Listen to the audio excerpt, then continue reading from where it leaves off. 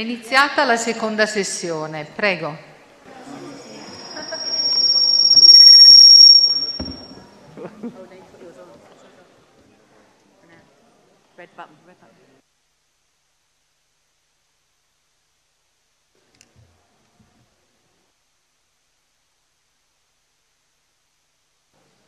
We're ready?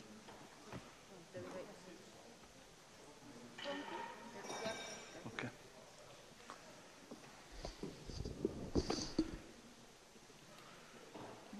Can I now start the next session?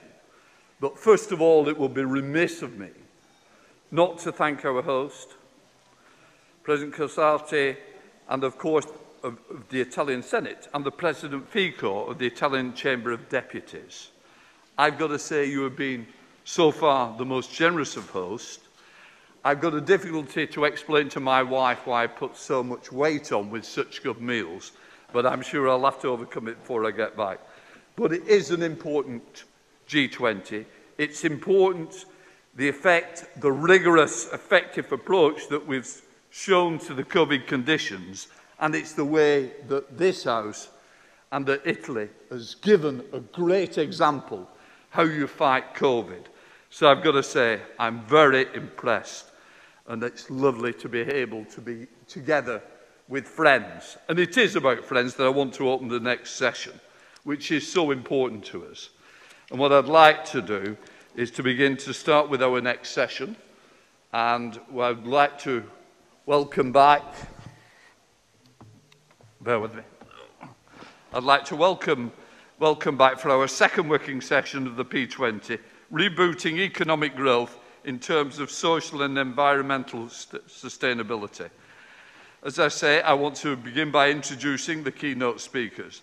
The first speech will be from the Speaker of the Lok Sabha, the House of the People of the Indian Parliament.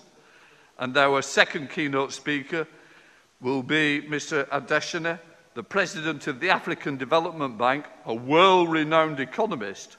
He has previously served as Nigeria's Minister of Agriculture, first appointed President of the African Development Bank in 2015, and re-elected for the second term in 2020. And as I said to him earlier, the Bank of England awaits for the future. Finally, our colleague, Mr. MASSA, the President of the Chamber of Deputies of Argentina, who could not attend in person to the summit, has sent a video-recorded message.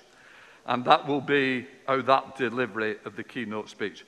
Before opening the debate, please allow me to remind everyone of the debate rules. The requests to speak have already been collected, and as you know, we shall follow in alphabetical order of the countries in English. Member States shall take to the floor first, followed by the P20 guest countries.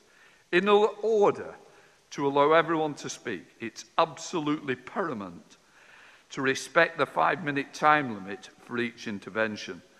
Once the interventions are over, there will be a few minutes for possible replies by keynote speakers. And that can only be helped by people keeping to the timetable. So please, let's start. And let us make our first keynote speech from Lok Sabha. Mr. Speaker, are you happy to go? Thank you. No, thank you.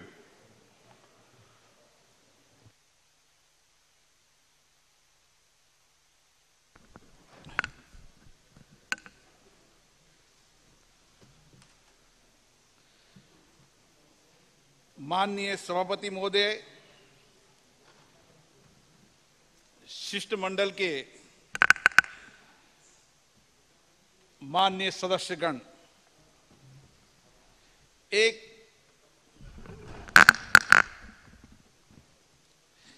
एक sustainable विश्व के निर्माण के लिए climate change और global warming मानवता के समक्ष सबसे बड़ी चुनौती है। हमें इसका ऐसा समाधान निकालना है जो पर्यावरण संरक्षण भी करे और आर्थिक विकास की हमारी आवश्यकता भी पूर्ण करे। इस महत्वपूर्ण विषय पर चर्चा संवाद के लिए हम यहाँ एकत्रित हुए हैं। साथियों, वर्ष 2015 मानव इतिहास के लिए एक लैंडमार्क वर्ष था, क्योंकि इस वर्ष पहली बार विश्व के सभी देशों द्वारा व्यक्ति के संपूर्ण विकास तथा बेहतर विश्व के निर्माण के लिए आवश्यक माने जाने वाले सस्टेनेबल डेवलपमेंट गोल्स एसडीजी तय किए गए थे और ये सामूहिक संकल्प लिया था कि उन्हें वर्ष 2030 तक प्राप्त कर लिया जाएगा। कोविड महामारी के संदर्भ में आज हमारे सामने चुनौती है कि हम किस प्रकार निर्धारित समय सीमा के अंदर इन गोल्स को प्राप्त करें। जलवायु परिवर्तन पूरे विश्व को प्रभावित कर रहा है। यदि शीघ्र कार्रवाई नहीं की गई तो इसके गंभीर परिणाम होने का अंदेशा है। विकासशील देशों में लोगों के जीवन और आजीविका पर इसके प्रत्यक्ष परिणाम दिखने लगे हैं। मानवता की रक्षा हेतु ग्लोबल वार्मिंग को रोकने के लिए हमें तेज गति से वैश्विक स्तर पर ठोस कदम उठाने की आवश्यकता है। भारतीय संसद द्वारा इस महत्वपूर्ण विषय पर व्यापक चर्चा हुई है तथा चर्चा के पश्चात हमने पर्यावरण के संरक्षण एवं संवर्धन से संबंधित कई कानून पारित किए हैं। भारत ने पर्यावरण सुरक्षा के अपने अंतर्राष्ट्रीय संकल्पों को पूरा करने के लिए गंभीरता से प्रयास किए हैं। हमने 2005 की तुलना में अपने जीडीपी एमिशन की तीव्रता में 24% की कमी निर्धारित समय से पहले कर ली गई है। हम इस इंटेंसिटी में 35% की कमी को निर्धारित समय अर्थात वर्ष 2030 तक प्राप्त कर लेंगे। इस प्रकार हमने अंतर्राष्ट्रीय दायित्वों के अनुरूप CO2 एमिशन, CFC तथा HFC के एमिशन को बहुत हद तक कम करने में सफलता प्राप्त करी है। हम अपने दायित्वों को ही पूर्ण नहीं कर रहे, बल्कि क्लाइमेट चेंज के क्षेत्र में प्रोएक्टिव रूप में कार्य कर रहे हैं।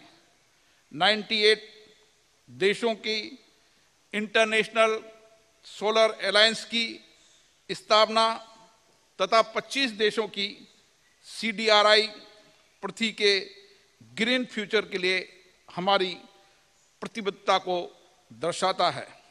आज रिन्यूएबल एनर्जी की दृष्टि से भारत विश्व के पहले 5 देशों में से एक है। देश के एनर्जी बास्केट में फॉसिल फ्यूल का प्रतिशत धीरे धीरे कम हो रहा है। मित्रों, पोस्ट कोविड विश्व में आर्थिक विकास को रिबूट करने के लिए हमारे देश में कई स्तरों पर कार्रवाई की जा रही है। हमारे देश की 65% से अधिक आबादी गांव में रहती है, इसलिए रूरल इकोनॉमी को सशक्त करने के लिए हमारे देश की सरकार ने गंभीर प्रयास किए हैं। ग्रामीण क्षेत्रों में स्वच्छ ईंधन के लिए उज्ज्वला योजना के माध्यम से निःशुल्क गैस कनेक्शन दिए गए हैं तथा उजाला योजना के तहत माध्यम से LED बल्ब का वितरण किया गया है। इसके साथ किसानों के लिए सोलर पंप का वितरण किया जा रहा है। बायोफ्यूल्स के द्वारा रिन्यूएबल एनर्जी को प्रोत्साहन दिया जा रहा है। इससे ग्रामीण क्षेत्रों में न सिर्फ प्रदूषण समस्या का समाधान होगा, बल्कि उनका आर्थिक विकास भी होगा।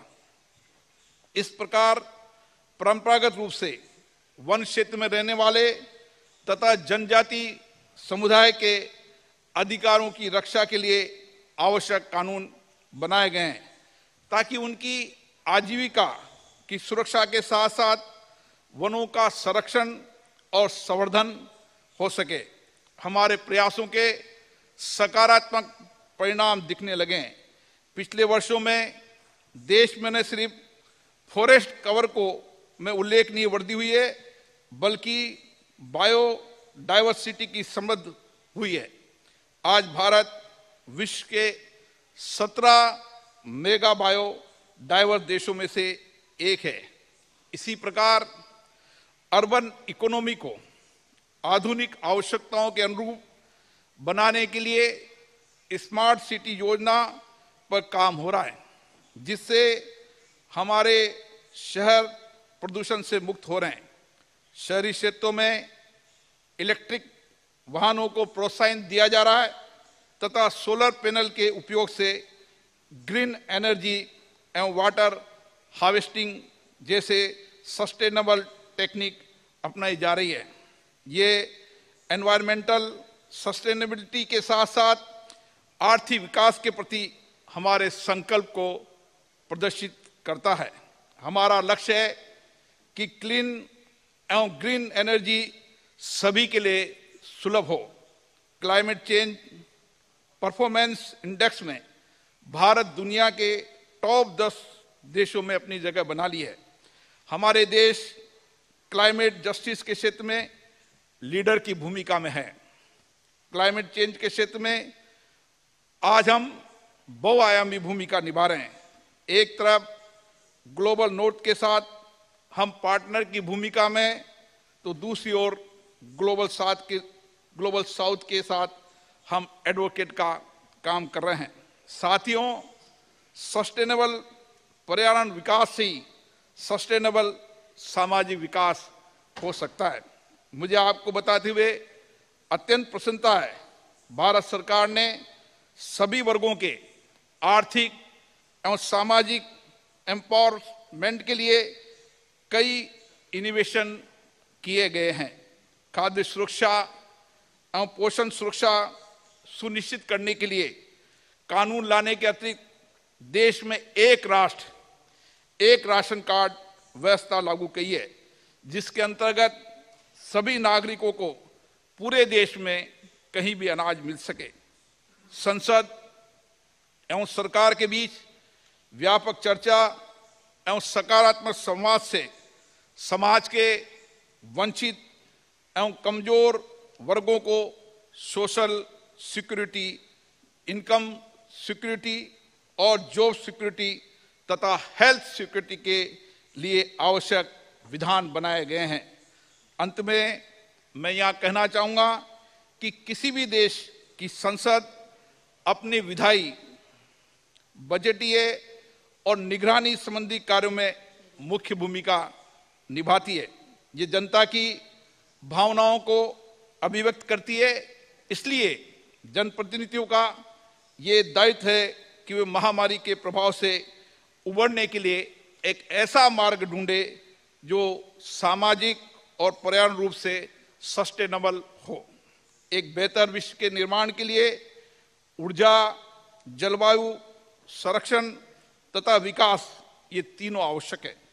हमारे देश में विकास की नीति इकोनॉमी और इकोलॉजी दोनों पर साथ लेकर चलने की है।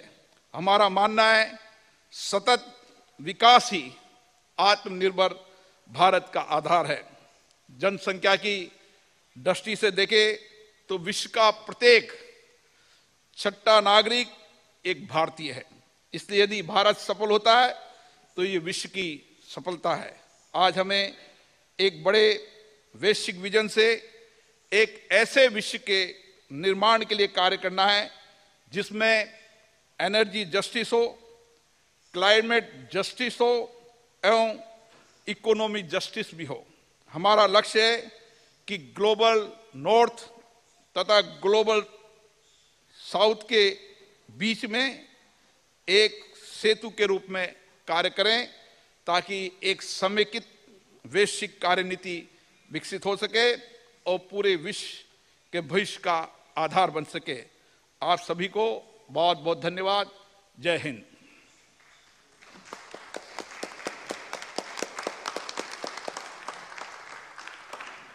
Can I say thank you to the Speaker of the Lok Sabha, Speaker BIRLA, much appreciated, and your words are very important. Can I bring in our second keynote speaker, Mr. ADESINA, who is the President of the African Development Bank.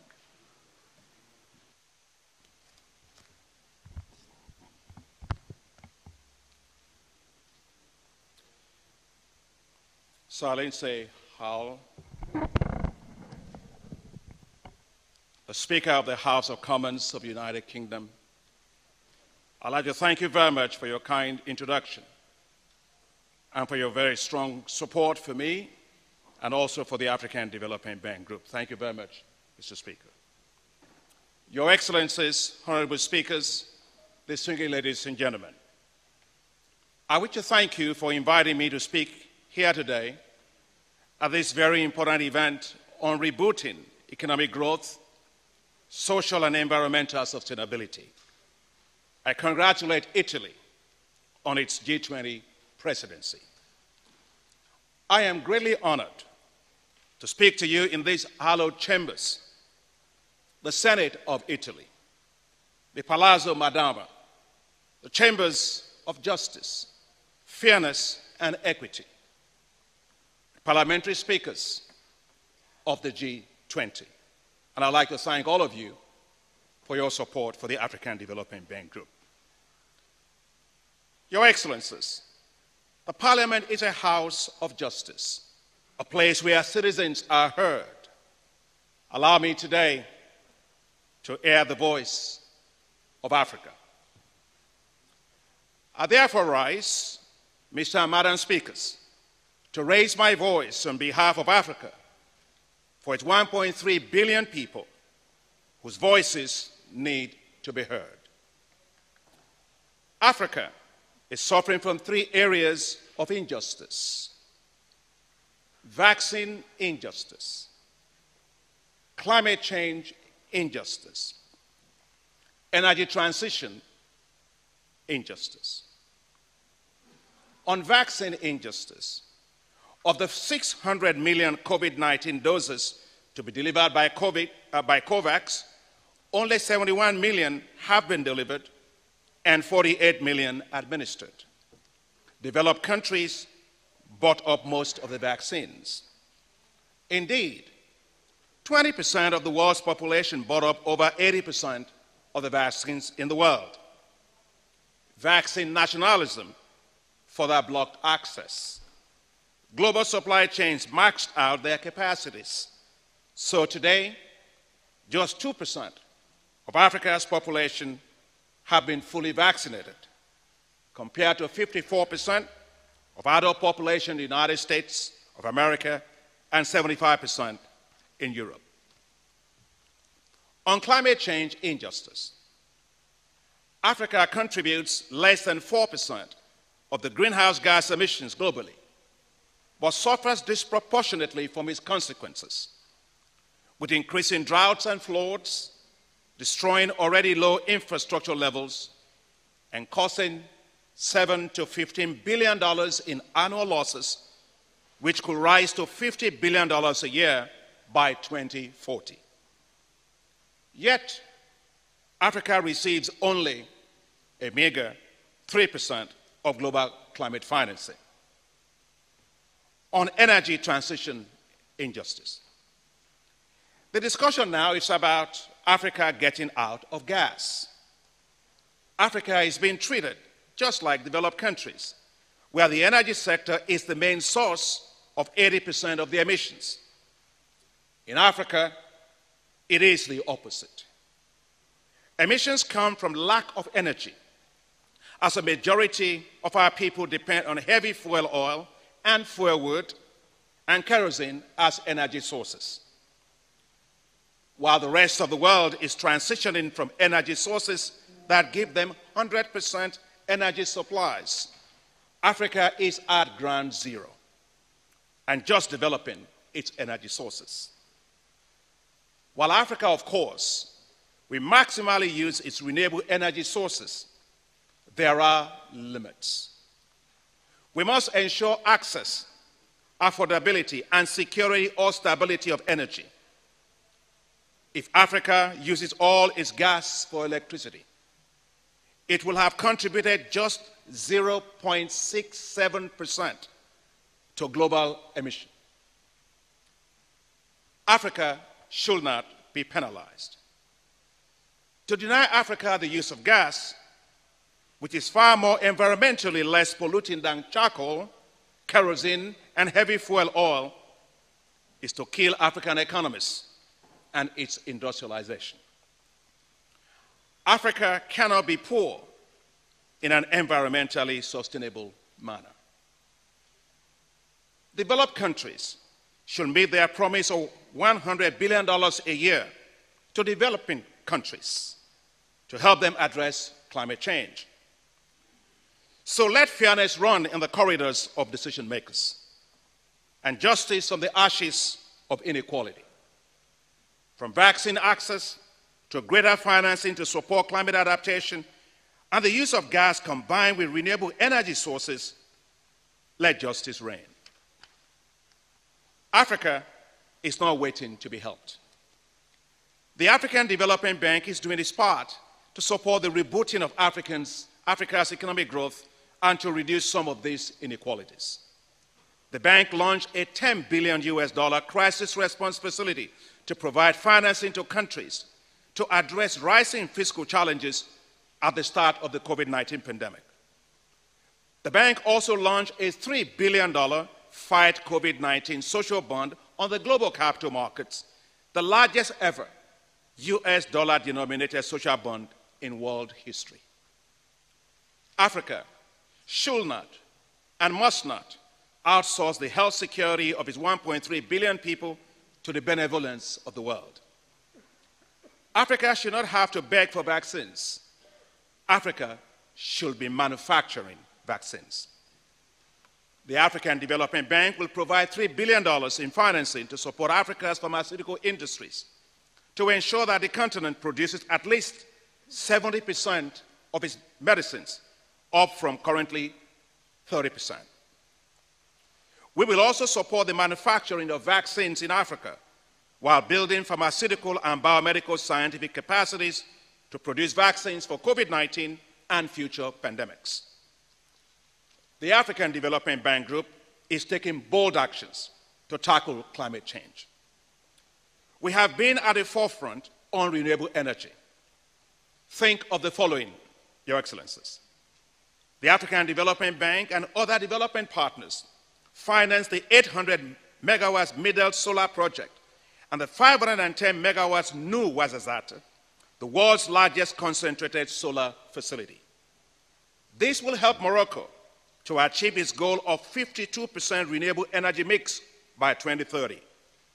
The bank is currently implementing a new bold initiative called Desert to Power to develop 10,000 megawatts of solar power in the Sahel region of Africa, which will provide electricity to 250 million people. It will be the largest solar zone in the world. In addition, the bank is supporting the United Nations efforts on the Great Green Wall, an environmental defense shield against desertification in the Sahel and the Sahara. The bank has committed to invest $6.5 billion in this program to boost the climate lungs of Africa. The bank is leading on climate adaptation financing for Africa. Last year, the African Development Bank invested 63% of its climate finance in adaptation, making us the first multilateral development bank globally to achieve and surpass the 50-50 parity for climate mitigation and adaptation called for by the United Nations.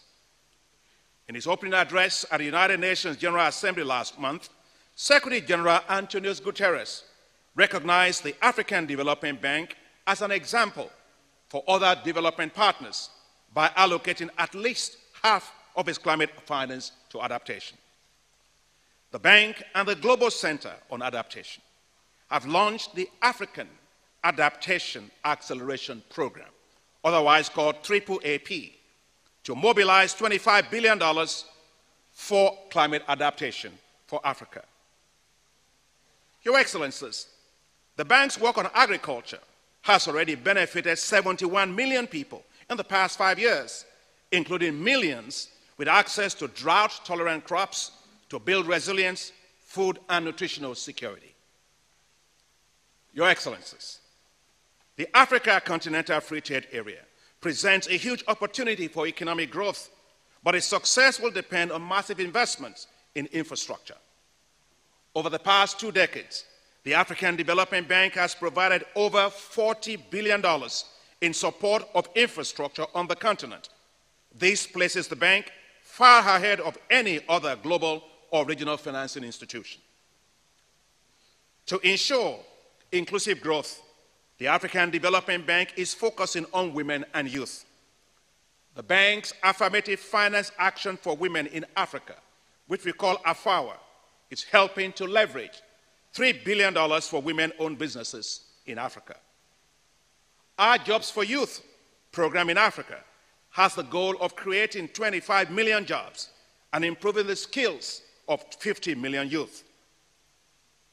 The future of Africa's youth does not lie in Europe or anywhere else, but in a prosperous Africa, delivering quality and inclusive growth for its large youthful population. Your Excellencies, with regard to debt, Africa needs your support. I wish to commend the G20 for its leadership on the Debt Service Suspension Initiative, as well as the G20 Common Framework to address private and commercial debt of the continent, which now accounts for 40% of external debt. The decision of the IMF to issue $650 billion in special drawing rights, SDRs, will go a long way towards macroeconomic stabilization while boosting balance of payment reserves. However, the $33 billion issued to Africa is too small and falls way below the minimum of $100 billion called for by African heads of state. I would therefore like to urge G20 countries to fully commit to the proposal that has been spearheaded by France and the United States to reallocate an additional $100 billion of SDRs to developing countries. Madam Speaker, it's very good to see you here. This is why it is important that part of the $650 billion special drawing rights issued by the International Monetary Fund should also be allocated to multilateral development banks, such as the African Development Bank, specifically for Africa.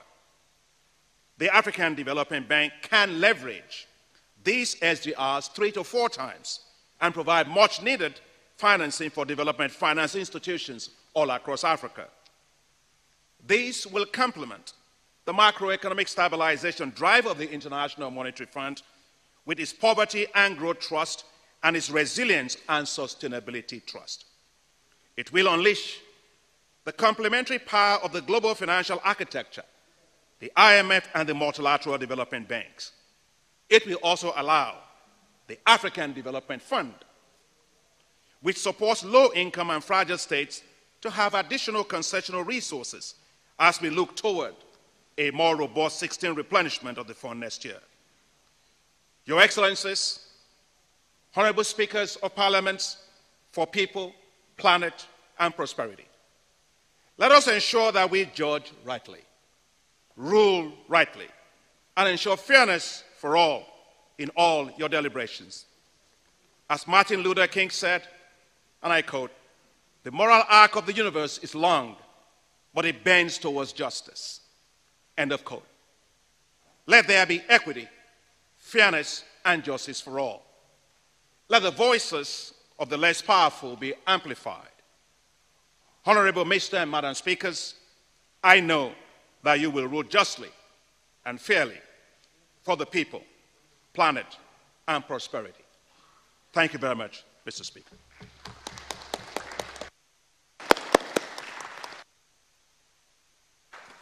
Can I first of all say thank you for that most welcome contributions in addressing the issues that needed to be addressed on behalf of the African Development Bank.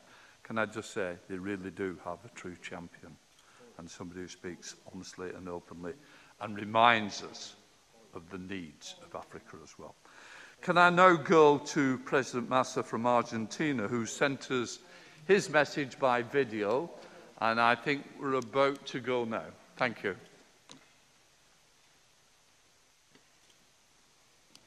Muy buenas tardes a todos y a todas. Quiero, en primer lugar, felicitar al Parlamento italiano por la excelente organización de este tan importante evento. Y obviamente saludar al moderador, especialmente al moderador de este panel, a Sir Lindsay HOYLE, presidente de la Cámara de los Comunes del Reino Unido, así como al resto de los expositores, al señor David Sassoli, presidente del Parlamento Europeo, al señor BIRLA, presidente de la Casa del Pueblo de India, y al señor Akinwumi ADESINA, presidente del Banco Africano de Desarrollo. Quiero también aprovechar esta oportunidad para saludar a cada uno de los colegas que nos acompañan en esta jornada. Antes de empezar con la cuestión de fondo, quisiera marcar dos situaciones muy importantes. La primera, que tiene que ver con la reactivación del P20, del G20 de los parlamentos, que volvió a realizarse allá por el 2018 por primera vez en mi país, en la Argentina, en la ciudad de Buenos Aires, y que nos genera una enorme alegría que se siga realizando, porque de alguna manera nos permite que cada una de las casas de la democracia tengan la oportunidad, en la diversidad y en la pluralidad de representación, de tener su voz expresada o representada en este P20 y en el G20. Y por otro lado, consolidar la idea de seguir trabajando a la par de cada uno de ustedes en lo que es la diplomacia parlamentaria. No tengo ninguna duda que cuando aparecen las trabas ideológicas, económicas o políticas en la relación entre los gobiernos a través de los poderes ejecutivos, la posibilidad del diálogo franco, diverso, plural, que nos permite cada uno de los parlamentos, nos da la oportunidad de seguir sosteniendo y consolidando la relación entre cada una de nuestras naciones. Y quiero agradecer profundamente que tengamos hoy la oportunidad, a partir de este intercambio de experiencias, de poder trabajar de manera conjunta y aprender cada uno de nosotros de nuestros aciertos y de nuestros errores. Vivimos en un mundo que sale de una crisis global fenomenal. La pandemia ha desnudado de la peor manera las debilidades y las vulnerabilidades de nuestro sistema económico, de nuestro sistema alimentario y de nuestros sistemas sanitarios. Ha puesto blanco sobre negro la necesidad de que cada uno de nuestros países asuma un compromiso de construir, tal como plantea este foro, una economía social y ambientalmente sustentable. Creo en ese sentido fundamental poner blanco sobre negro un tema que es inexorable para el desarrollo de aquellos países de renta media o de ingresos bajos, que somos acreedores desde el punto de vista ambiental y deudores desde el punto de vista financiero. Es fundamental que los organismos multilaterales de crédito, expresados en el liderazgo del Fondo Monetario Internacional y del Banco Mundial, entiendan que los programas y los paquetes que se habían estructurado en una realidad absolutamente distinta a la prepandemia deben tener o poner en consideración esta nueva realidad. No podemos pensar los países sin desarrollo desde el punto de vista del empleo, desde el punto de vista del equilibrio fiscal, desde el punto de vista de la acumulación de reservas, desde el punto de vista de la posibilidad del intercambio comercial con la generación de saldos exportadores positivos. Pero pensar los países de esa manera requiere de una etapa previa, que es la discusión en el caso de los países que somos equilibrados ambientalmente, pero deudores desde el punto de vista financiero, de una ingeniería financiera de los organismos multilaterales que atienda la realidad de estos países en términos de tiempos y en términos de aceptar las nuevas realidades. La Argentina necesita que los organismos multilaterales y este foro se expresen claramente sobre la posibilidad de que los plazos, las tasas y las estructuras sobre las que se diseñan los nuevos paquetes financieros tengan en cuenta a los países como la Argentina, acreedores desde el punto de vista ambiental y deudores desde el punto de vista financiero. Entiendo y agradezco la receptividad de cada uno de los parlamentos para incluir este tema en los documentos. Y asumo además el compromiso de mi país de trabajar para que la ganadería se transforme también en una actividad de generación de proteínas sustentable desde el punto de vista ambiental. Pero les pido que tengamos la capacidad de pensar que mejores plazos, menores tasas y la posibilidad de acceder a capital para el desarrollo productivo es fundamental para que en el empleo y la sostenibilidad social se produzca el desarrollo de naciones como la Argentina. Muchísimas gracias por la oportunidad.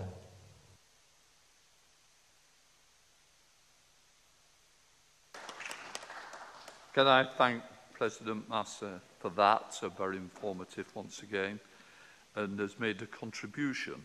Can I just remind everybody, we're now going to the speakers who have got 5 minutes, and to help you, because I know you wouldn't want to run over, but if I give you a reminder at 4 minutes, that's the time to start winding up.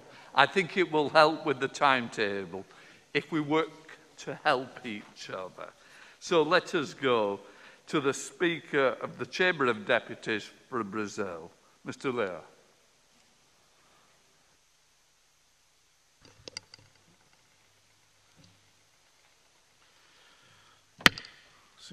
Senhor moderador, colegas parlamentares, senhoras e senhores. O tema desta sessão se ajusta bem ao momento em que é realizada esta cúpula, conforme a vacinação avança em todo o mundo. É preciso que voltemos a pensar no futuro, na retomada econômica e no cumprimento de nossos compromissos ambientais. Para o Brasil, tais objetivos são de suma importância como país em desenvolvimento. Precisamos crescer para retirar pessoas da pobreza e dar oportunidades de vida digna a todos os nossos cidadãos.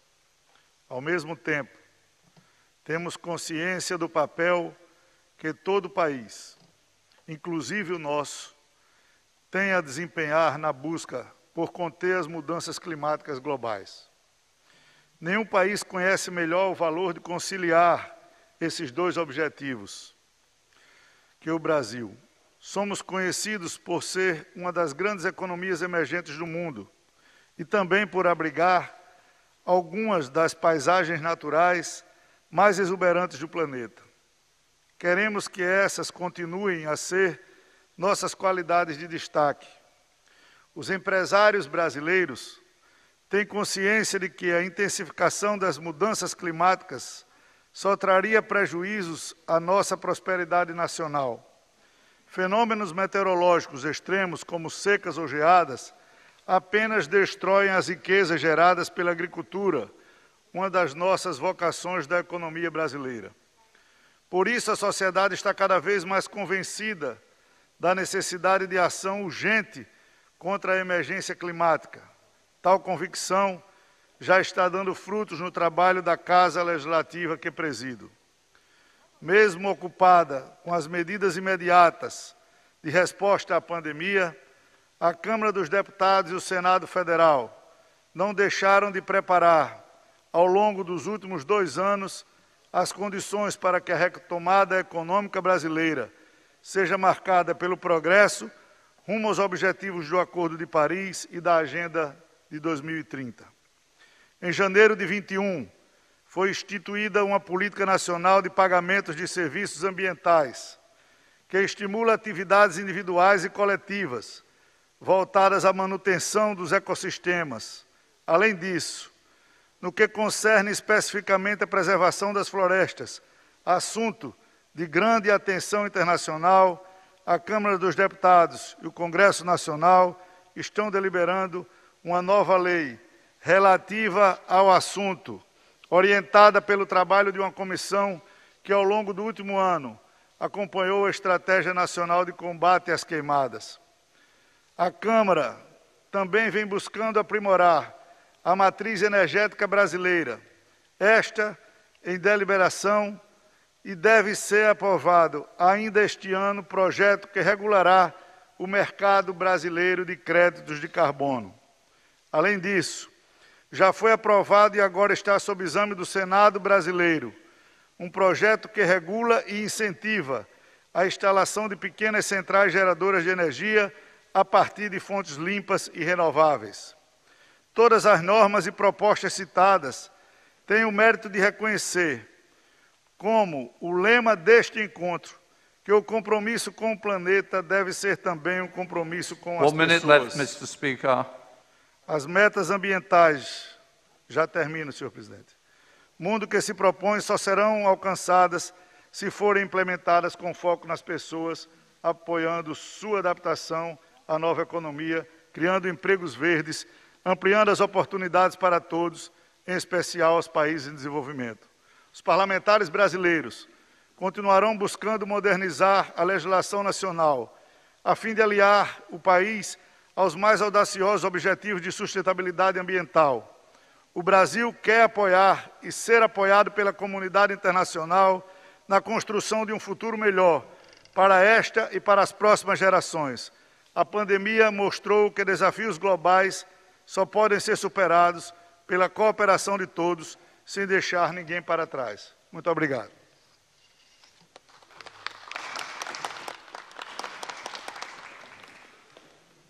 What a great example of doing it within 5 minutes. Thank you for that. Let us go over to China and let us go to the Environmental Protection and Resources Conservation Committee of the National Party of the Congress. We are now video linked. 5 minutes. Thank you, Your Excellency, ladies and gentlemen, colleagues. Good morning and good afternoon and good evening. I want to first congratulate Italy on successfully organizing this important meeting, and I'm greatly honored to take part in this discussion.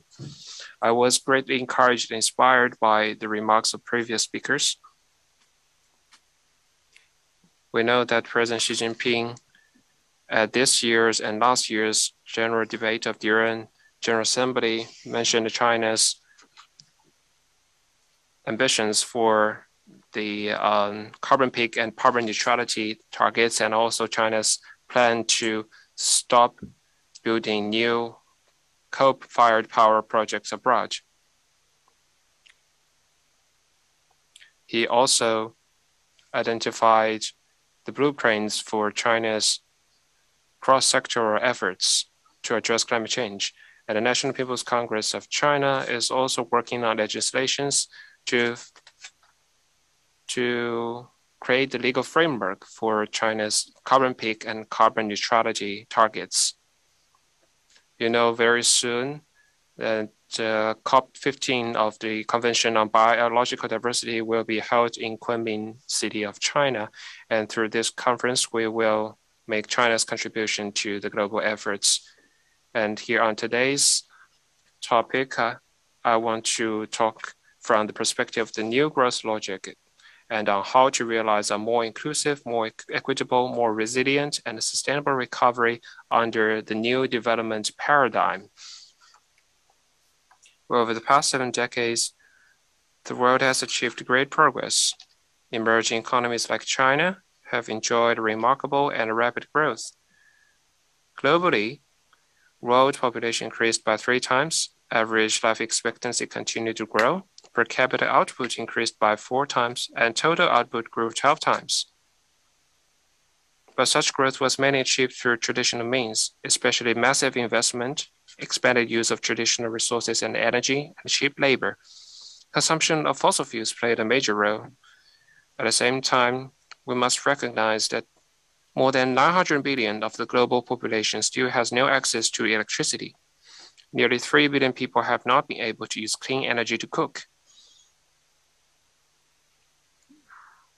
Like Mr. ADESINA mentioned,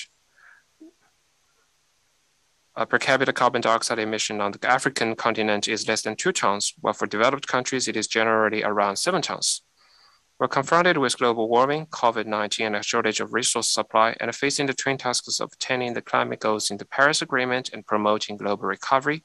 It's not sustainable anymore to reboot growth via old paradigms. So we need to explore new growth models for a sustainable recovery. Late last century, World Bank once put forth a new theory on measuring the wealth of nations, which said we should not only focus on the traditional human capital and produced capital, but also invest in natural capital and social capital. And now intellectual capital is included as a new category. This new theory stressed the importance of raising the accumulation and sustainability of all types of capital, monetary indicators apart from output and income, such as education, health, environment, and distribution of wealth, and understanding the SDGs and human development from the standpoint of increasing inclusiveness and fairness. But this gives us useful guidance as we pursue a sustainable recovery on new pathway to growth. Where in light of this, I wish to offer you the following recommendations. First, we need to invest in all types of capital, including natural capital, to achieve a green, low carbon, and sustainable recovery. Where so far the global recovery is mainly through traditional ways. This may be useful in short term, but in the middle to long term, it is not sustainable. So we need to explore new ways to increase green investment, which can directly propel sustainable recovery. We may apply public policies that enable the growth of natural capital, social capital, and intellectual capital, and utilize market mechanisms and green finance to make investment and financing greener. We also mentioned the carbon pricing. This is also an issue we should attend to. We also need to encourage green innovation to foster investment models that are in line with the carbon neutrality targets, and to help the world achieve climate goals and the SDGs. Where for China, we plan to invest about 45 trillion RMB yuan. 5 minutes has now gone. That's 7 trillion RMB yuan in the next 5 years on renewables and greening of the industry, green consumption, green urbanization, and innovative infrastructure in order to bolster our country's efforts for green and sustainable recovery. Of course, this investment should be diversified. We cannot only rely on government funding. We must also mobilize private sector to invest. Second, we need to advance systematic reforms to achieve a just and green transition. We're given the multiple targets for future development. We must take comprehensive and systematic actions in order to make the post-pandemic recovery sustainable. To realize a just transition, we must to mainstream green and low carbon concepts in our plans for social and economic recovery. We need to align recovery in the short term with medium to long term goals for sustainable development to make this process comprehensive. We need to introduce laws, regulations, standards. You're well past the 5 minutes and it's unfair to other speakers.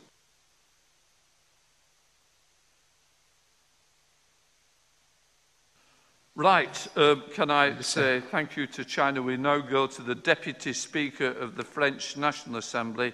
Can we go to Ms. St. Paul?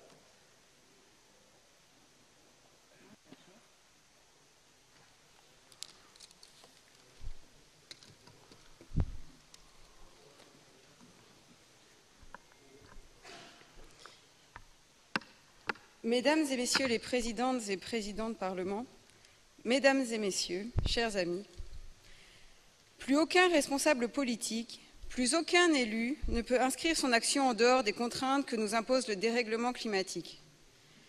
Nous devons penser et mettre en place des solutions rapides et efficaces. Je voudrais évoquer un outil qui s'inscrit dans cette logique tout en prenant en compte la dimension économique et sociale. Il s'agit de l'ajustement carbone aux frontières. J'appelle à en faire une des priorités de la présidence française du Conseil de l'Union européenne à compter du 1er janvier prochain. En effet, à mesure que nous prenons des mesures pour limiter la production de carbone, nous créons automatiquement des contraintes à court terme pesant sur nos entreprises pour un gain à long terme pour l'humanité entière. Notre pays est prêt à y consentir dès lors qu'il en va de notre survie, mais cet effort doit être moteur.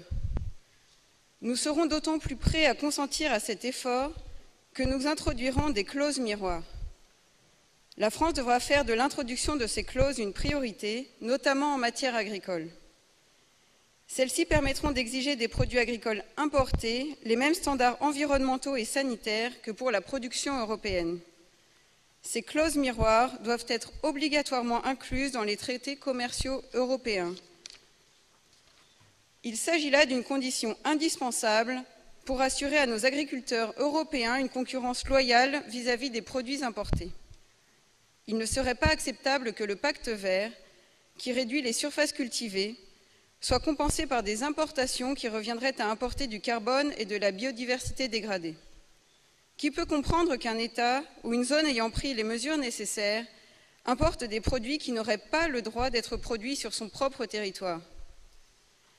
Introduire les clauses miroirs dans les accords commerciaux est donc une condition indispensable pour assurer l'équité économique, écologique et sociale envers les entreprises européennes et en particulier les agriculteurs. Mais elle est aussi la condition nécessaire pour engager vraiment et pleinement la transformation écologique de la production et de la consommation, dès lors qu'il n'y a plus l'épée de Damoclès que constitue une compétitivité déloyale. Nous, dirigeants politiques, aurions enfin quelque chose à répondre à nos entrepreneurs et à nos agriculteurs qui nous disent « Je veux bien produire de manière plus vertueuse, mais ça va renchérir mon produit et favoriser la concurrence étrangère. » Les clauses miroirs dans les traités commerciaux et la taxe carbone aux frontières engageront un cercle vertueux mondial. Cela me semble être l'outil indispensable pour concilier les aspects économiques, sociaux et écologiques. Je vous remercie.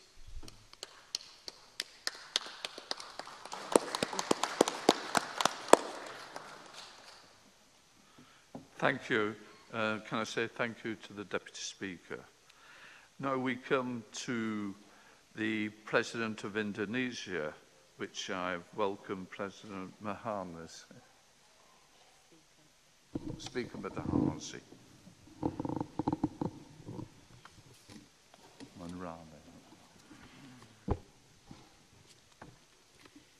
Distinguished Chair and delegates, the COVID-19 pandemic is today's biggest global challenge and has created a multidimensional crisis.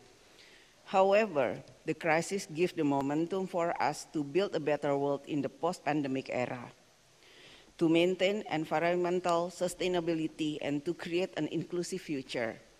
The crisis has shown the interdependence between people, prosperity, and planet. Today, the world is also at a tipping point of the climate crisis. The UNFCCC report shows that current countries' commitment under Paris Agreement will contribute to an increase of 16% emission rate and the temperature increase of 2.7 degrees Celsius at the end of the century. This reality is far from the Paris Agreement target of limiting temperature increase below 1.5 to 2 degrees by the end of the century. Let me share my view. First, G20 needs to lead by example in the effort to realize green development, renewable energies, and climate change action. G20 represents 85% of the world economy. Our collective action will certainly bring big impact and can lead the transformation toward green economy. For Indonesia, we are on the track of reducing our emission rate of 29% with our own efforts and are ready to reach up to 41% reduction with international support. Indonesia aims to achieve net zero emission target by 2060 and forest and other land use net sink by 2030. We have also set the target to reach 20% supply of renewable energy in 2025. Second, it is important to forge international cooperation in supporting developing countries. Financing, technical support, and technology transfer are needed by developing countries to transform their economies toward low-carbon development. We need political will and leadership for all countries, including for the Parliament, to step up the ambition and adaptation action as well as energy transition. However, this is no one-size-fits-all policy, and energy transition needs to be carried out gradually. Third, social aspects should be promoted alongside with economic and environmental dimension. Green economic growth must also be inclusive. It should advance equity, narrows down inequality in the society, and engages all stakeholders. The development of green industries and renewable energy will create green jobs. We need to enhance the awareness of our people of environmental sustainability. The local communities must be at the heart of the environmental protection effort. They should be involved from planning, execution, and to evaluation phase. Indonesia has implemented social forestry program that helps community to improve their living standard through forest utilization activities. Green economy transformation requires our shared commitment of all countries. The world already accumulated abundance of knowledge, science, technology, and various resources. What we lack of is trust and the commitment to work together and to help one another. 1 minute left. The P20 should be able to help synergizing and combining the potential of various countries to face global challenges and create a shared future. I believe that through our cooperation in P20, we can help realizing a stronger and more sustainable global economic recovery. Thank you. Thank you, Speaker Maharani. We now go to Speaker Park of Korea.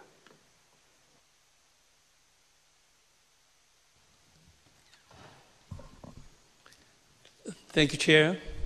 Dear fellow colleagues, in an effort to advance the common goal of a sustainable world, the Republic of Korea has taken bold steps toward a 2050 carbon neutral society through its Green New Deal.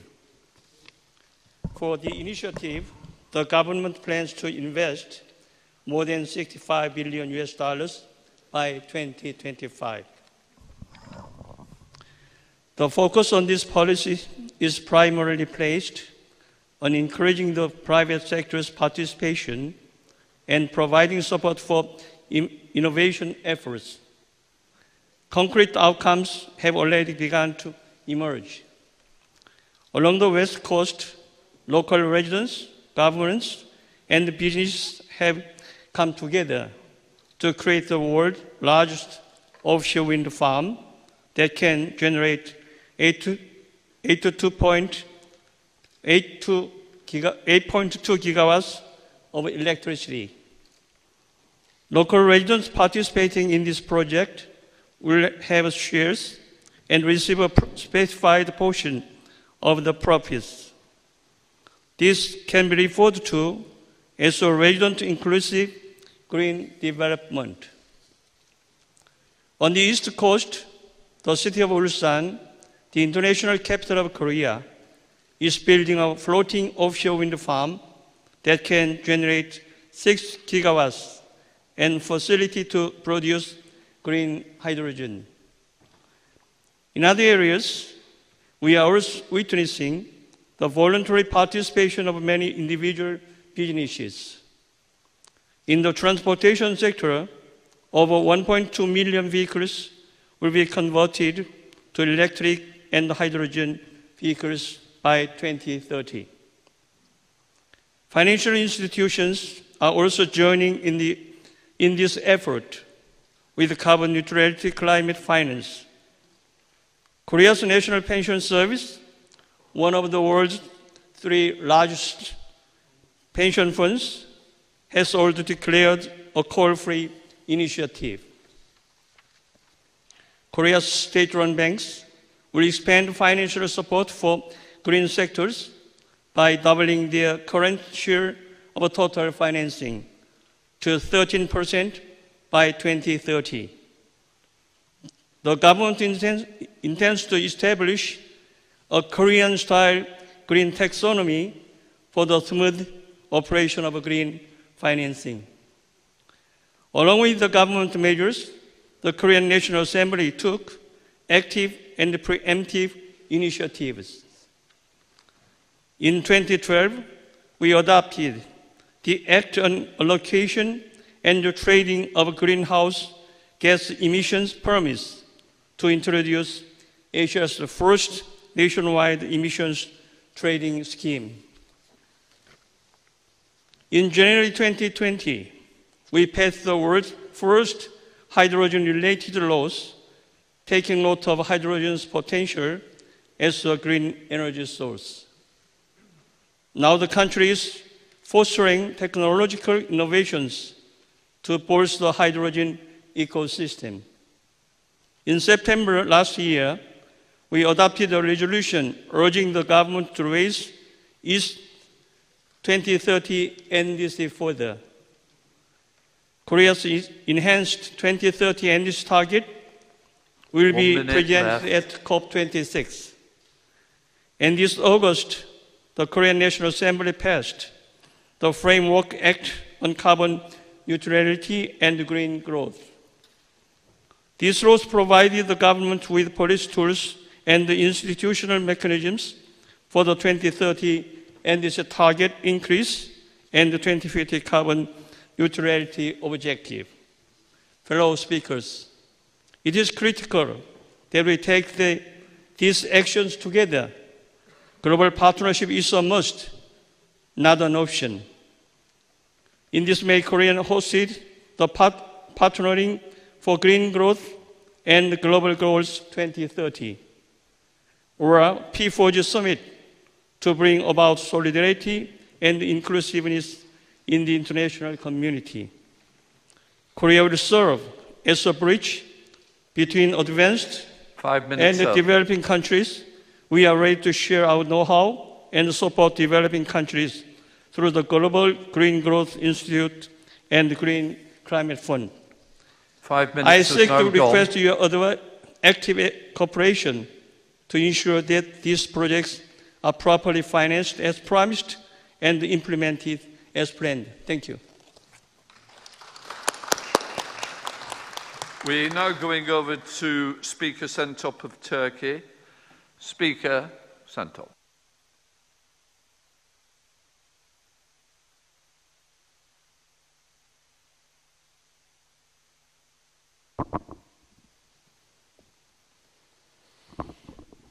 Değerli meclis başkanları, değerli katılımcılar, birinci oturumda yaptığımız değerlendirmelerde insanlığın son 2 senedir tarihin en büyük sınamalarından biriyle karşı karşıya olduğunu ifade etmiştik. Salgın sadece ekonomik yapılarımızı değil, hayatımızın her alanını derinden etkiledi ve etkilemeye devam ediyor. Salgının olumsuz tesirlerinin toplumlarımızda köklü değişikliklere yol açtığını da müşahede ediyoruz. Salgının sosyal ve çevresel etkileri maalesef bu olumsuzlukların başında geliyor. Covid-19 salgınının mevcut sorunları daha da derinleştirmesi, bütün insanlığın süratli ve kararlı adımlar atmasını zaruri hale getiriyor. Dünya ekonomisinde toparlanma eğiliminin başladığına şahit olsak da, söz konusu iyileşmenin henüz salgın öncesi dönemi birçok bakımdan yakalayamadığını da somut verilerle tespit ediyoruz. Başta OECD olmak üzere birçok saygın kurum, açılan makasın kapanması için hala ciddi adımlara ve hatta biraz zamana ihtiyaç bulunduğunu ifade etmektedir. Toparlanma sürecinin koordineli ve gelecekteki benzer şoklara hazırlanmayı da kapsayacak şekilde oluşturulmasının ne kadar önemli olduğunu da tecrübe ederek öğrendik. Değerli arkadaşlar, çevresel sürdürülebilirlik kavramı çerçevesinde Cumhurbaşkanımız Sayın Recep Tayyip Erdoğan'ın Birleşmiş Milletler 76. Genel Kurulu'ndaki konuşmasında vurguladığı küresel hiçbir soruna, krize, çağrıya kayıtsız kalmayan Türkiye'nin iklim değişikliği ve çevrenin korunması hususlarında da üzerine düşeni yapacağı ifadesini hatırlatmak isterim. Bildiğiniz gibi Türkiye, Paris İklim Anlaşması'na imza atan ilk ülkelerden biridir. Ancak yükümlülüklerle ilgili adaletsizlikler sebebiyle bu anlaşmayı yürürlüğe koymamıştık. Zira bize göre iklim ve çevre bağlamında alınacak tedbirlerin dünyamızı kirleterek bugünkü felaketlere sebep olmuş ülkeler lehine ve kalkınmakta olan ülkelerin gelişimini engelleyecek şekilde ve onların aleyhine işletilmemesi lazımdır. Son dönemde bu çerçevede kaydedilen mesafeyi mütakiben anlaşmanın onaylanmasını yeniden gündemimize aldık. Atılacak yapıcı adımlara uygun şekilde ve ulusal katkı beyanımız zemininde Paris İklim Anlaşması'nı Türkiye Büyük Millet Meclisi Genel Kurulu'nda dün kabul ettik. Bu gelişmeyi G20 Parlamento Başkanları zirvesinde sizlerle paylaşmaktan memnuniyet duyuyorum. Sayın Meclis Başkanları, dünyayı her birimiz için yaşanır kılabilmek ancak bütün insanlar için yaşanabilir bir dünya kurmaktan geçiyor. Salgın süreci adeta bu hakiki ihtiyacı bir kez daha ve güçlü bir şekilde herkese hissettirmiştir. Açık bir şekilde gördük ki dünyanın herhangi bir yerindeki bir insanın hastalığı her birimizin ülkesindeki başka bir insanın aynı hastalığa yakalanması anlamına gelmektedir. Aynı şekilde eğer başka ülkelerde barış yoksa, asgari insani şartlarda hayat sürmek mümkün değilse hiçbirimiz evimizde huzurlu olamayız. Dünyada gerçekten ne olup bittiğini samimiyetle ve empatiyle anlamaya çalışmazsak, başka devletlere, halklara, bütün dünya insanlarına ulusal çıkar elde etme amacı dışında bizim gibi Adem ve Havva'nın eşit çocukları olarak bakamazsak, kurduğumuz retoriklerle kendi kendimizi avutur, aldatır dururuz. Salgın sürecinin ardından dünyada siyasi ve ekonomik ilişkilerin yeniden şekilleneceği açıkça görülmektedir. Bu bağlamda insanla tabiat, insanla toplum, insanla devlet arasındaki ilişkileri ve nihayetinde bu temelde oluşturulacak devletler arası ilişkileri sağlıklı bir şekilde yeniden kurgulayacak bir söylem geliştirmek mecburiyetindeniz. İnsanı merkeze almadığımız hiçbir yaklaşım kalıcı bir çözüm üretemeyecektir. Değerli meclis başkanları, Türkiye olarak bu anlayışla ihtiyaç içindeki ülkelerin salgınla daha iyi mücadele edebilmeleri için çok taraflı platformlarda gerçekleştirilen çalışmalarda aktif rol alıyoruz. İnsani ve kalkınma yardımlarında 2017 yılından itibaren Türkiye en çok insani yardım yapan ülkedir. 2017 yılına kadar milli gelirine oranla 1. sırada olan Türkiye, 2017 yılından itibaren toplamda en çok insani yardım yapan ülke haline gelmiştir. Ülkemiz salgının başlangıcından bu yana büyük İslam düşünürü, mutasavvuf Mevlana'nın "Ümitsizliğin ardında nice ümitler var, karanlığın ardında nice güneşler var" deyişiyle 160 ülke ve 12 uluslararası teşkilata destek olarak salgınla mücadele bağlamında üzerine düşen sorumluluğu yerine getirmiştir. Benimsediğimiz bu anlayışın sağlıklı bir çevre, daha müreffeh bir dünya için bütün insanlığa faydalar getirmesini ümit ediyor. Hepinizi saygıyla selamlıyorum.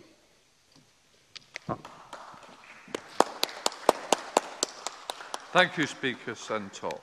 We now go to the Speaker of the House of Lords. Now, John, I'm going to keep my eye on you.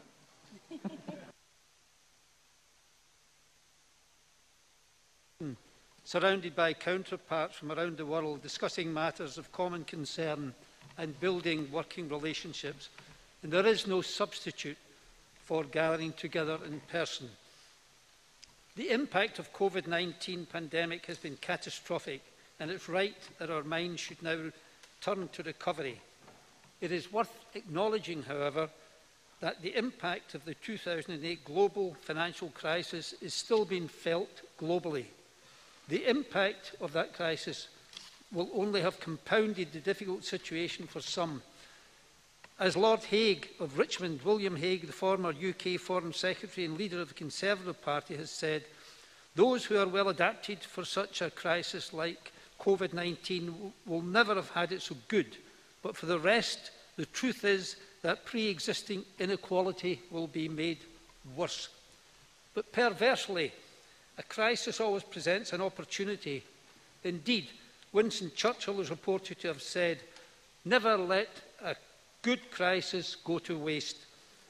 We should seize the moment and rethink the way we order and behave as economic actors. In the UK post-2008, this meant a root and branch reform of the financial sector itself. In 2013, the Parliamentary Commission on Banking Standards, on which I served, recommended a range of bold measures, including tighter banking regulation, underlining the role of individual responsibility and the responsibility of banks themselves when taking risks, and reforming the way the market worked and clarifying the important responsibilities of governments and legislators. As legislators, we have a responsibility to shape the laws and the regulation which govern the lives of the citizens we serve. This means being bold and forward-thinking, not simply reactive. In Westminster, the House of Lords has established a select committee to consider the long-term implications of the COVID-19 pandemic on the economic and social well-being of the United Kingdom. And I am pleased to say that they have already reported on the opportunities presented by a more digital world and made recommendations to the UK government concerning the worrying trend of the most disadvantaged and marginalised people in society being further marginalised and disadvantaged by the rapid online revolution.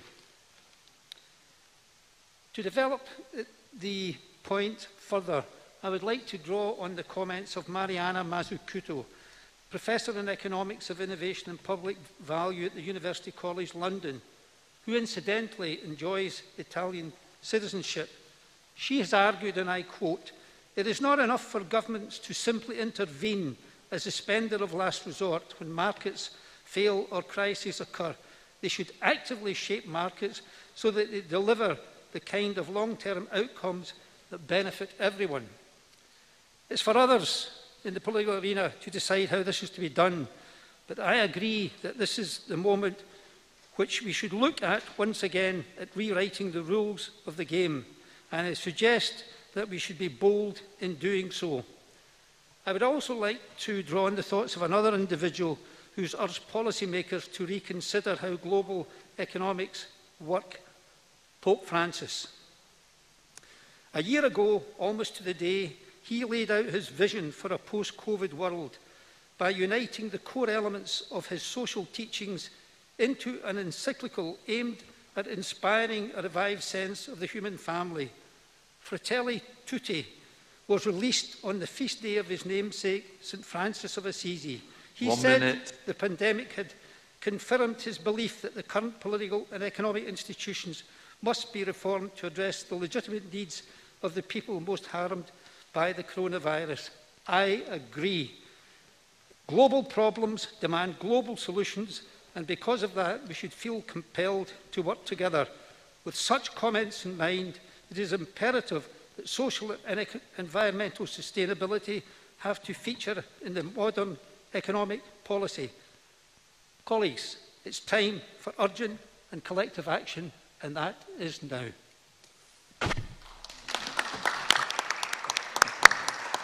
Thank you, Lord Speaker.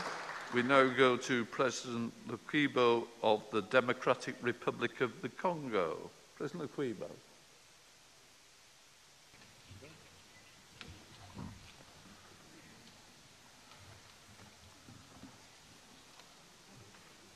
Chers collègues parlementaires, au nom de la délégation parlementaire de la République démocratique du Congo, je voudrais remercier toutes les autorités parlementaires et gouvernementales d'Italie pour l'accueil réservé à notre délégation.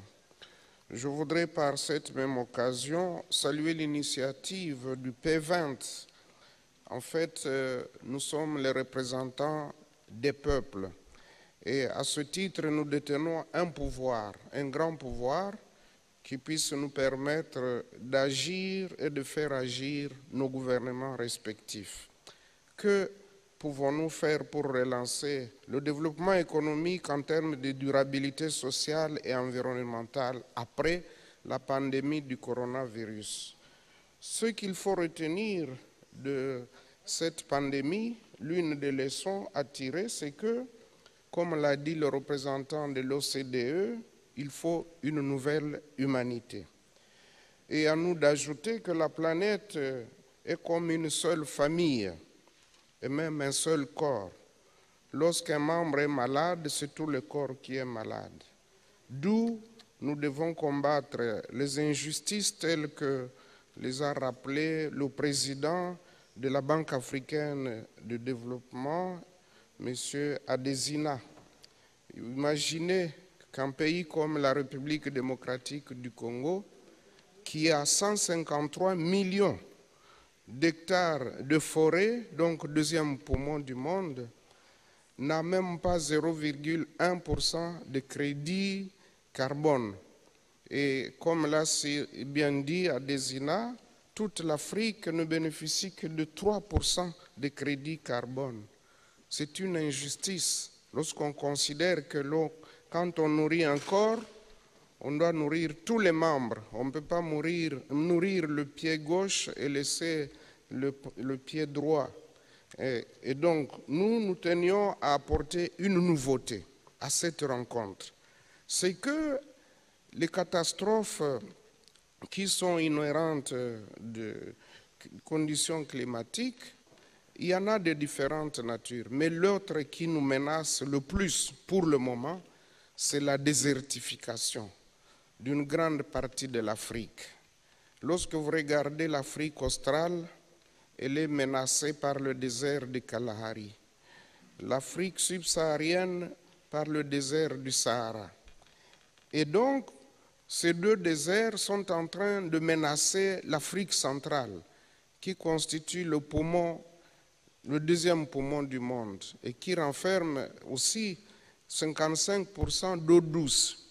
D'où la République démocratique du Congo a proposé un schéma, c'est-à-dire la création d'un fonds national de lutte contre les risques de désertification et de dégradation des terres.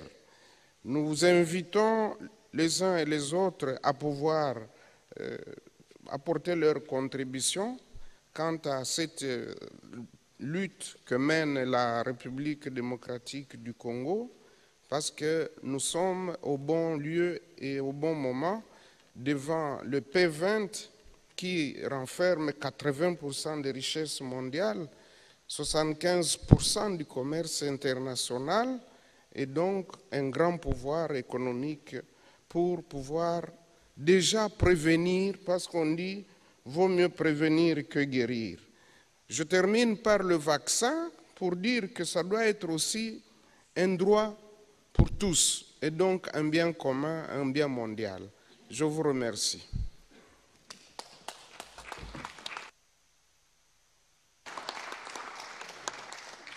Thank you, President Luquibo.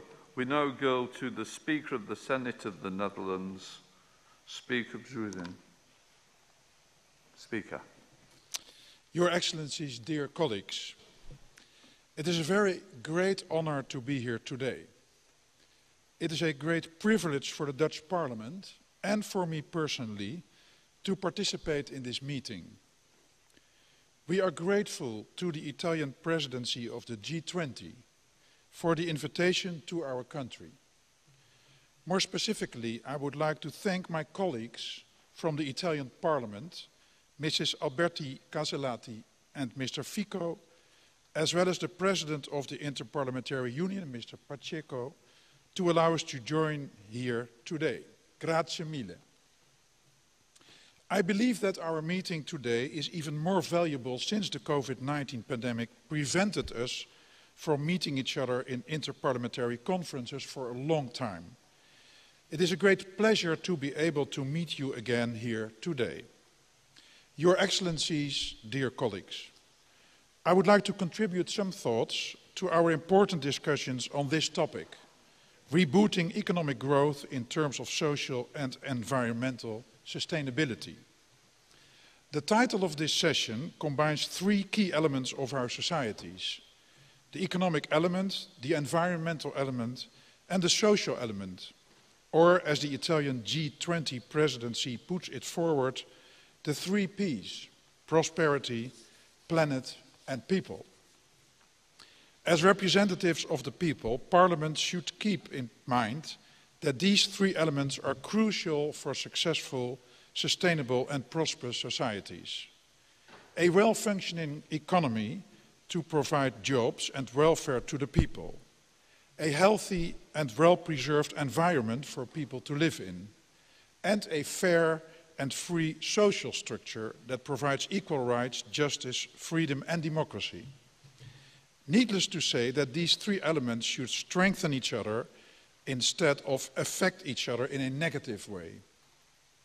That is why I am happy with the priorities of the Italian G20 presidency, the 3 Ps, and its efforts to regard these 3 elements as interconnected pillars. Your Excellencies, dear colleagues, allow me to shortly turn back to our discussions 2 years ago during the P20 summit that took place in Tokyo, Japan. We spoke about our future societies, how digitalization, robotization, and big data will change the way we work, the way we interact, and the way we live, economically, environmentally, and socially. Societies where artificial intelligence makes our life more comfortable, where innovations in the medical field make us more healthy, where technology increases our standard of living and provides us with the possibility to organize our economies in an environmentally friendly way. Speaking today about rebooting economic growth and about environmental and social sustainability, I would like to stress that innovation and technology will play a very important role in this. Technological innovation helps us to solve many challenges we face in our societies on the economic, social, and environmental levels. But on the other hand, it is wise to realize that innovation at the same time appears to be a challenge in itself. A challenge for our societies and for our democracies. Algorithms, artificial intelligence, and big data provide great opportunities, but also serious risks and some important questions for parliamentarians on the fields of accountability and control. 1 minute left. As parliamentarians, we should invest in our knowledge to be prepared for the society of the future, to be prepared to have the knowledge, the facilities, and the ability to oversee the consequences of technological innovation, scrutinize our governments, and to also become the parliaments of the future. Your Excellencies, dear colleagues, thank you for your attention. It is a great privilege to be here today, and I look forward to the rest of our discussions. Thank you. We now go to the Speaker of the Spanish Senate, Speaker Garcia.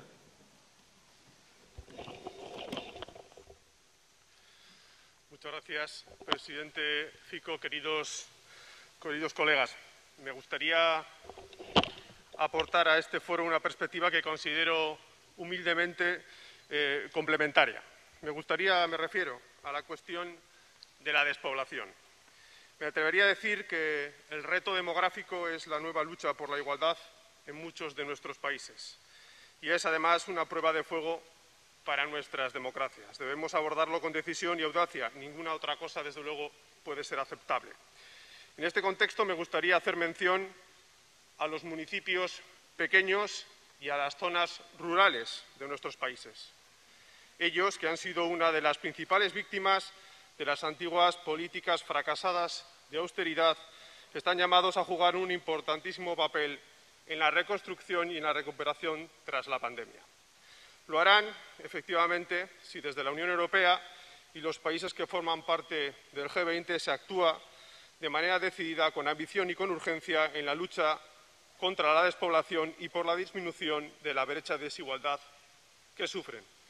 En España, mientras la población crece en las grandes ciudades, las zonas rurales y de pequeñas poblaciones están sufriendo una pérdida de habitantes sin precedentes. Solo en la última década han perdido 250.000 de habitantes. Para acabar con estos graves déficits de nuestras democracias hay que atacar los factores económicos que nos conducen a ellos, porque la distancia entre territorios no se mide solo en kilómetros, se mide en políticas y en recursos, se mide en solidaridad y en cooperación y se mide también en reconocimiento y visibilidad. Por eso debemos ser ambiciosos para disminuir la distancia entre el centro y la periferia, entre el mundo urbano y el mundo rural, porque el aumento de la desigualdad tras la pandemia ya no es un riesgo, es una realidad. A pesar de este diagnóstico, creo que la transformación sostenible de la economía es posible. Para ello, la recuperación pospandemia debe tener un acusado sentido reformador dirigido a lograr una recuperación justa, porque solo una recuperación justa será sostenible.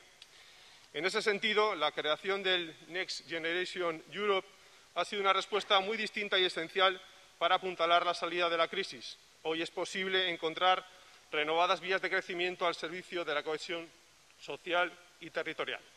Un buen ejemplo es el plan de medidas ante el reto demográfico que se ha puesto en marcha en España, con una inversión de más de 10.000 millones de euros que suponen casi el 10% del Plan de Recuperación, Transformación y Resiliencia y que pretende ser un revulsivo contra la despoblación y un aliado de la cohesión social y territorial.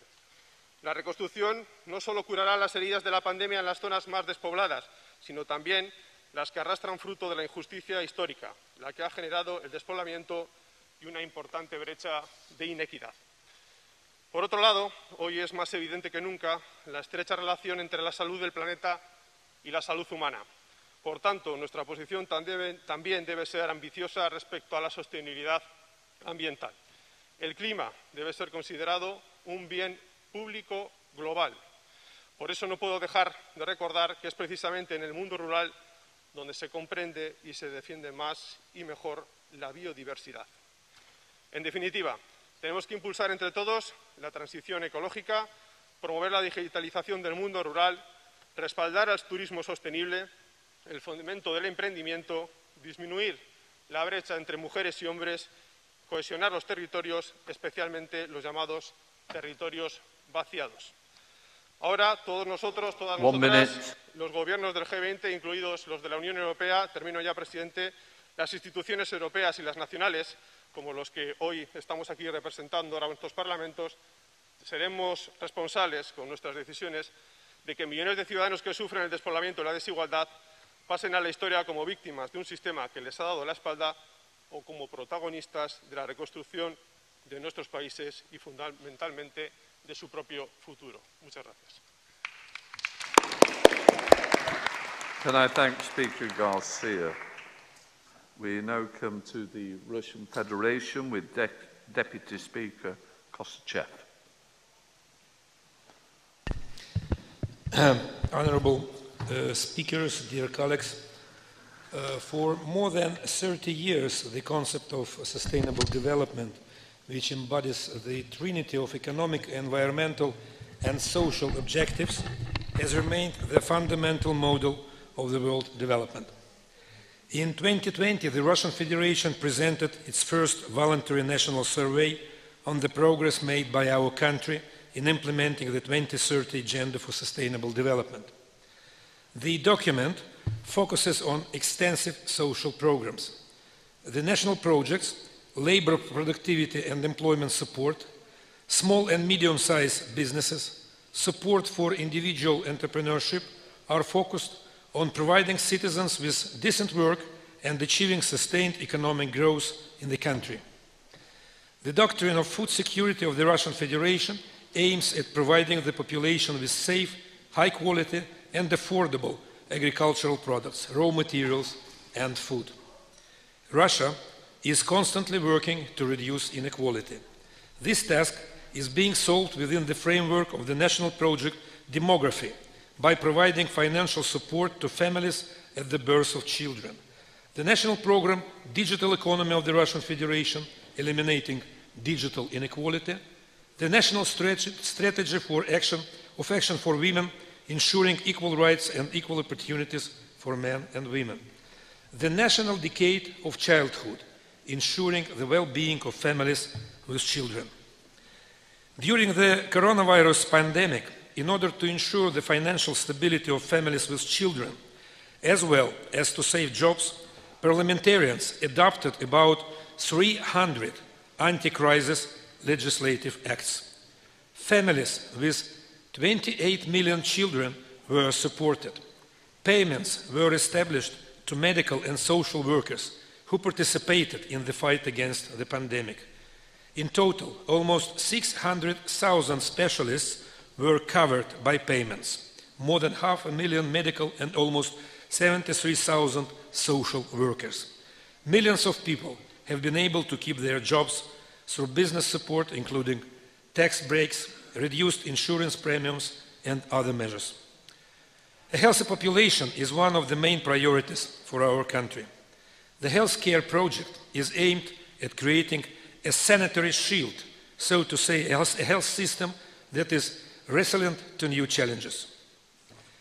The reality of globalization is such that these measures will be more effective when correlated with similar measures of neighboring states.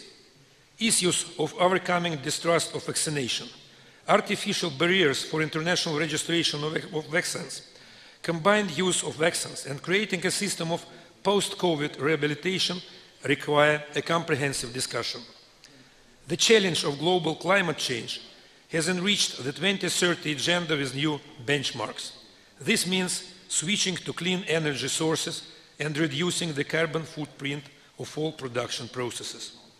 Russia fully takes into account environmental priorities, and the United Nations approved SDGs when developing its medium and long-term economic strategies. Over the past year, our country has prepared and is preparing for approval dozens of documents aimed at environmental reorientation of the Russian economy. Among them are the goals and main directions of sustainable, including green, development of the Russian Federation, the federal law on limiting greenhouse gas emissions, and the strategy for long-term socio-economic development with low greenhouse gas emissions until 2050. Russia opposes the politicization and acceleration of the green agenda. We believe that support for global efforts to protect the environment should not be at the expense of the development of states that are not ready for a sharp transition to green rails, especially in the context of an acute economic crisis caused by the coronavirus pandemic and requiring significant investment. Thank you very much. Can I thank everybody for those contributions? I'm now going to go back to replies from our keynote speakers. Speaker BIRLA, would you like to start?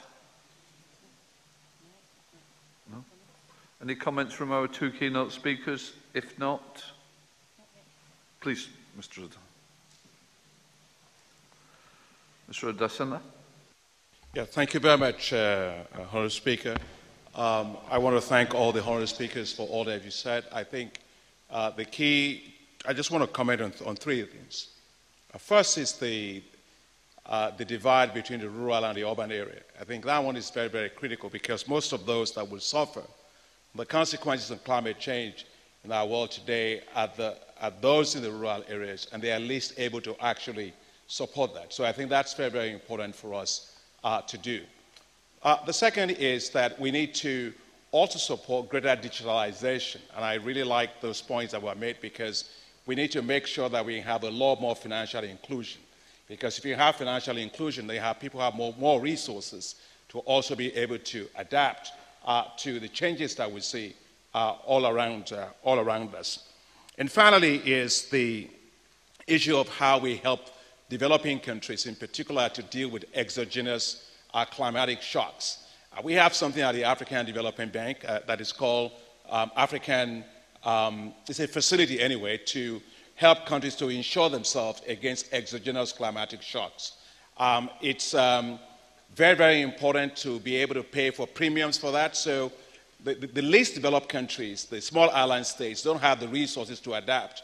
And that facility for us is about $250 million. We need to be able to use that facility to support countries so they can get payouts of maybe about $1 billion. It's going to be very, very important for them. And finally is the role that you all play as honorable speakers in terms of legislations. I think for me, I feel very encouraged today, honorable speaker, that I'm here to see the leaders of our parliament actually giving voice to the issue of climate, the issue of inclusion, and the issue of social participation in the process. So I want to really thank you very much. All I want to do is just to thank you for really inviting me to be here, and thank you for your leadership as we build a world that is more prosperous and a world that we can live a better future for all of our children and grandchildren. Thank you very much, Honourable Speaker.